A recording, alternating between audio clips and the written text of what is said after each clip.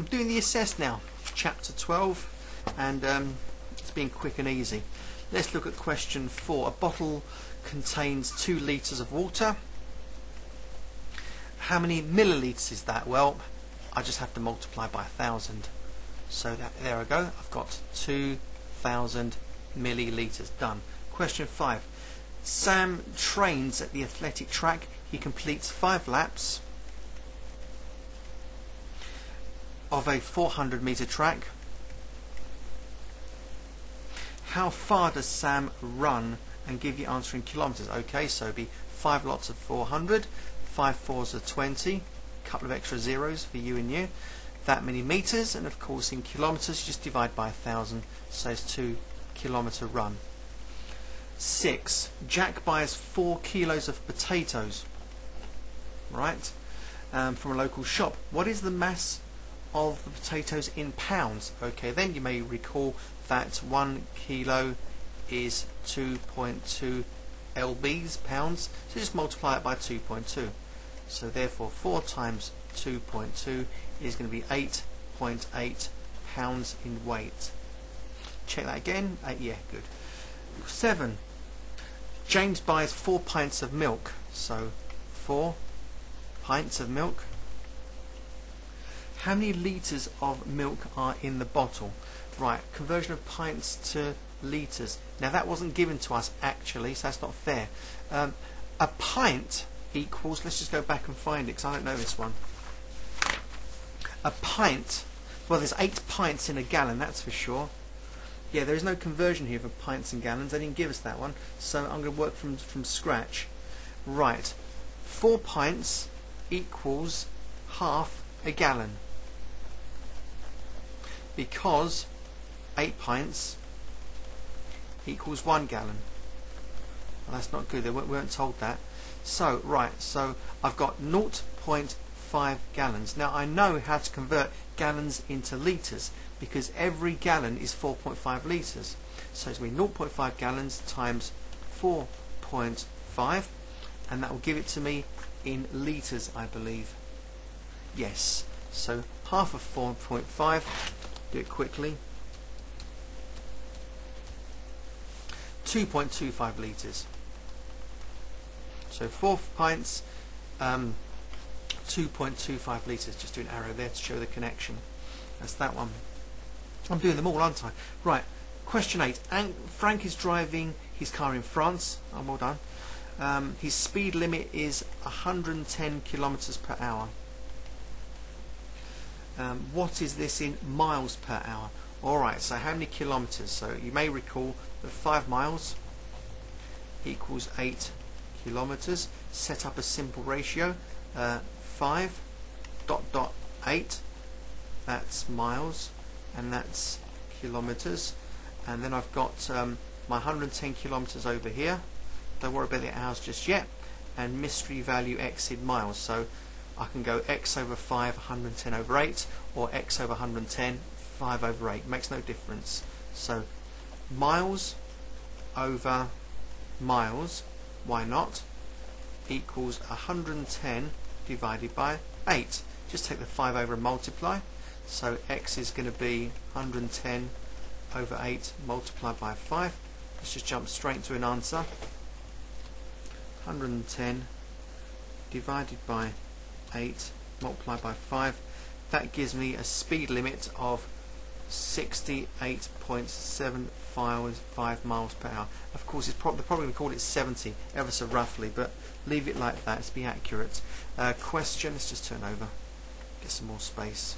Question 9. A van travels 230 miles. I nearly said 230 miles per hour. It's in 7 hours.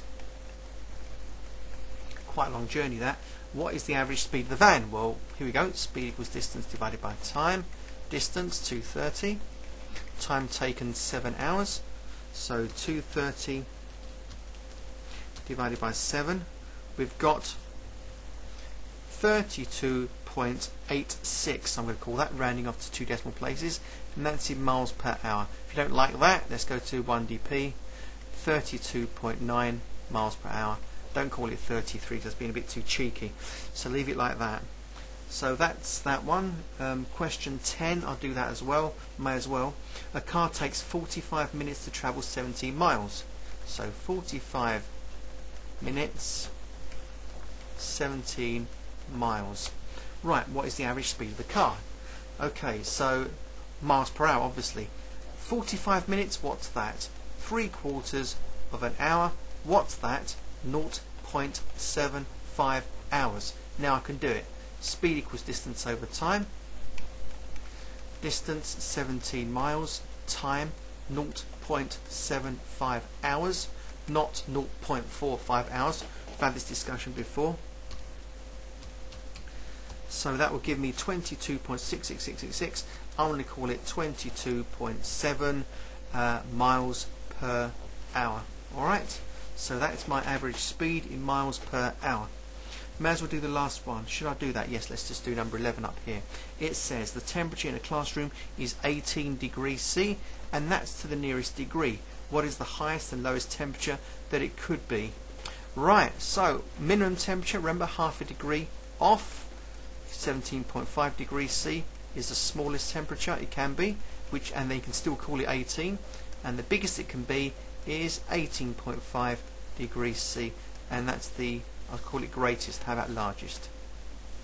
Smallest and biggest, there we go, largest is good enough. Right, so that's that. There's a question, an AQA question. I may as well do that as well because there's time to do that just here, or maybe down here. See how it goes. Somebody's travelling a distance of 30 miles, so 30 miles, and Wendy's going to travel 40 kilometres. So this guy's called Deepak, and this lady's called Wendy. Alright. Who travels further? Show you working. Okay then, so I've got to convert miles into kilometres or kilometres into miles.